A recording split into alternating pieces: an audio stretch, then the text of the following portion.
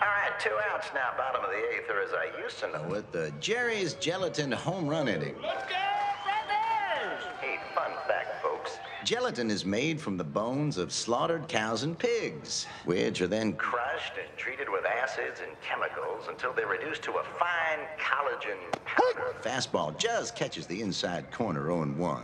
I ask you, Morristown, what kind of a creature doesn't just kill its prey, but then uses science to rob it of its very living essence? Stevens just misses with a breaking ball outside. Count evens 1-1.